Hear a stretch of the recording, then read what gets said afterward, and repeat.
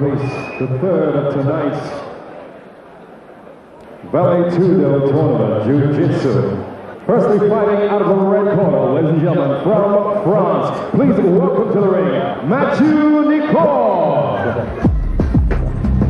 Mathieu Nicourt being a very big name on the international circuit.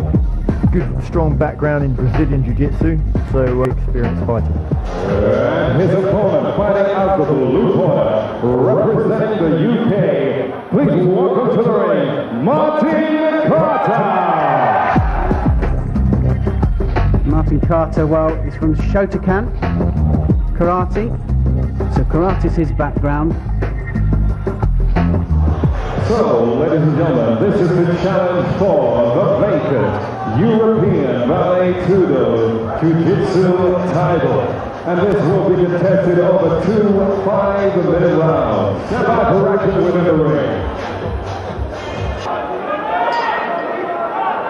Round 1. So away they go, and looking straight away there to use the feet.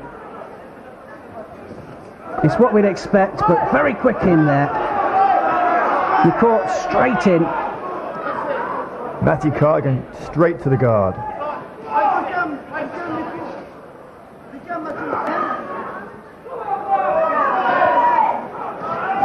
As you can see, throwing in a few punches there. Again, it's difficult to get good leverage in with those shots because they're still trying to maintain position, so the transfer power from the legs is actually used for posting as opposed to like putting in the blows.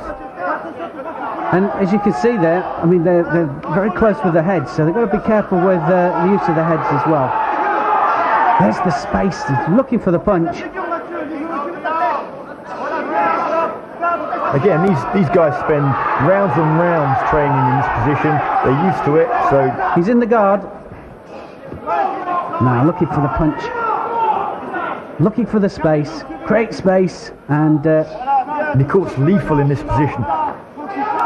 Well, he's really taken the fight to him, hasn't he? And well, he just seems to be picking him off now. He's got to be very, very careful here, Carter. Carter throwing him back, though. He doesn't seem too distressed in the position. Like I say, he must have done rounds and rounds from here. So, like I say, he's surviving quite... Well, he's got to be careful now, because if he grabs that wrist there, there's a possibility of an arm lock. Not just the straight arm lock, there's a possibility of a bent arm lock. Oh, you're right, and there he's gone for it now. Mathieu Nicourt starting to go for that arm bar there. There he is, he's got it.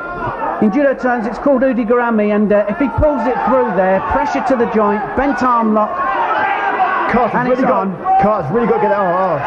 There he goes, he's tapped out, and quite right so too. He almost took the arm there down towards his backside, so it looked to me as if he was going to dislocate or tap out. Yeah, I was quite impressed with the flexibility there that Carter had.